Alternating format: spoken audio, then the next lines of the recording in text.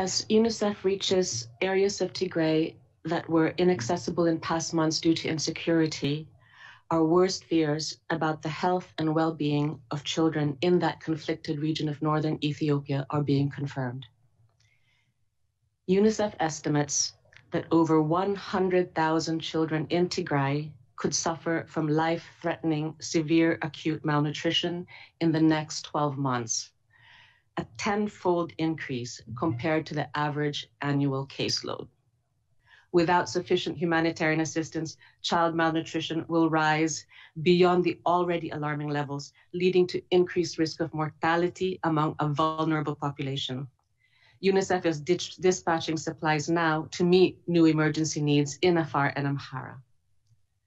We need unfettered access into Tigray and across the region in order to provide support to children the children and women urgently need.